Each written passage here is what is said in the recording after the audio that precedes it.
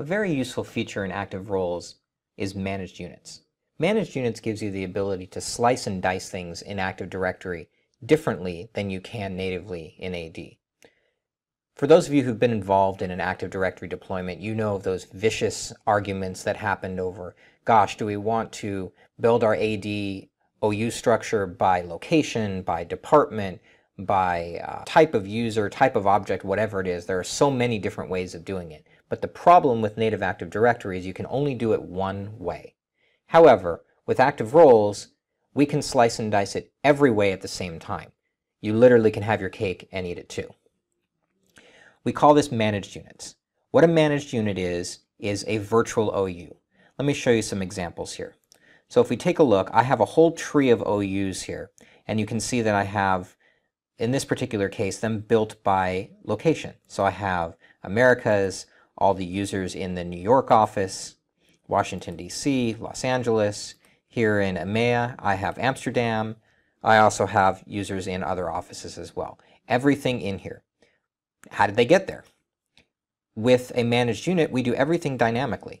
So if I take a look here, what I'm going to see is that my membership rules for that are that the office location of the user in my employee OU, which is where all of my users exist, is exactly Los Angeles. If that's the case, they'll be in this managed unit.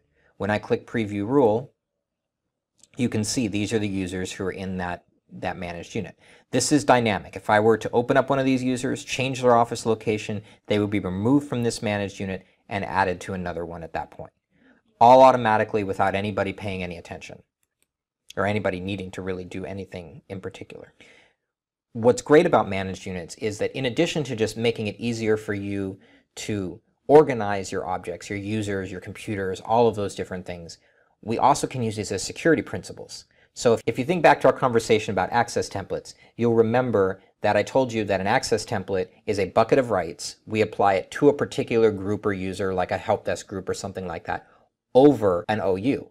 I can also do that over a managed unit. So as an example, if I have a help desk that manages 6 different locations in one particular geographical area, but all those users are in one huge OU with all the rest of my users, that's going to be really hard normally to figure out, hey, I need to give rights over these users when I can't assign a particular OU to that.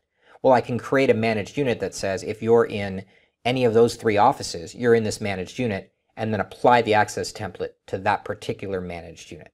So as you can see, the power here is vast. I can slice and dice it any way I want.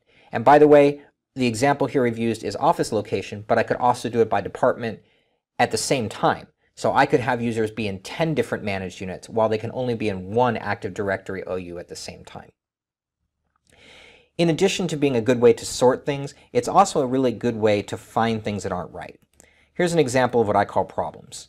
So when I used to be an active roles administrator, for example, I had a whole bunch of these managed units. And what these managed units were is a way to tell me when something isn't right.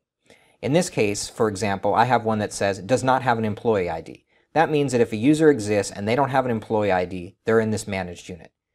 In my world, that was a huge problem because it meant that our provisioning system lost track of that user.